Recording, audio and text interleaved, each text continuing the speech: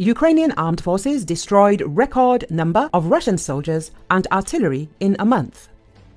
In May, the Ukrainian military destroyed 1,160 Russian artillery systems. This is a record number of artillery that Russia has lost in 1 month, reports the Ukrainian Ministry of Defense. 1,160 Russian artillery systems were destroyed in May. It's the biggest number of artillery losses in 2 years of the war. And Ukrainian warriors continue to transform Russian weapons into scrap metal. The Defense Ministry said. Also in May, the Russian army lost 38,940 of its soldiers in the war against Ukraine. This is the largest monthly loss of the enemy since the beginning of Russia's full-scale invasion of Ukraine. In addition, in May, the Russian army lost 9 fighter jets and 860 armored personnel carriers. More losses were recorded in the direction of Kharkiv.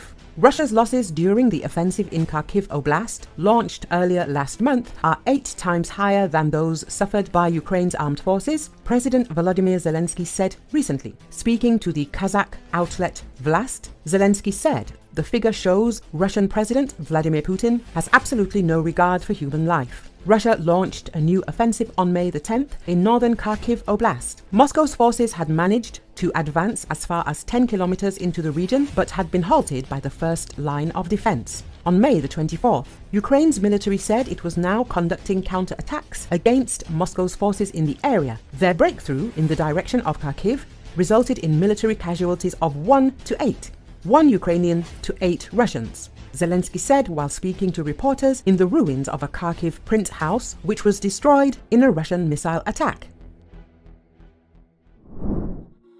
2 small planes crashed midair during an airshow at Bucha airport in southern Portugal on Sunday, killing a pilot, the Portuguese Air Force, PAF said. The incident occurred 180 kilometers south of Lisbon and involved aircraft from the Yak Stars Aerobatic Patrol, described as the largest civilian aerobatic team in southern Europe by the PAF. The patrol includes Portuguese and Spanish pilots. The killed pilot was Spanish. Another pilot has been injured. The show was organized by the Portuguese Air Force.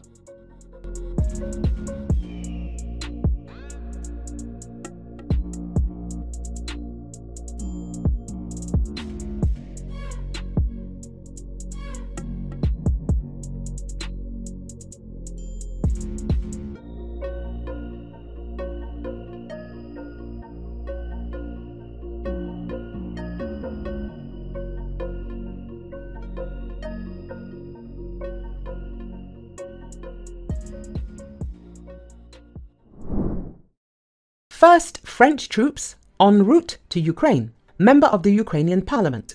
The first group of French military instructors are coming to Ukraine, high-profile Ukrainian politician Alexei Goncharenko said. His statement comes just days after Ukraine's top commander Alexander Syrsky announced that he had authorized the presence of the French personnel in the country. "My sources informed me that the first group of French instructors is already on its way to Ukraine." Goncharenko, a member of the Ukrainian Parliament and a delegate to the Parliamentary Assembly of the Council of Europe, wrote on X. In February, French President Emmanuel Macron said that he could not rule out the possibility of NATO member states sending troops to Ukraine in the future, although French officials soon clarified that he meant non-combat personnel. Macron later argued that NATO should adopt a policy of strategic ambiguity towards Russia. The French leader has been working behind the scenes to forge a coalition of countries willing to dispatch trainers to Kiev, Bloomberg reported. Syrsky, who was made Ukraine's top general in February, said that he had signed the papers allowing instructors from France to visit Kiev's training facilities and familiarize themselves with their infrastructure and personnel,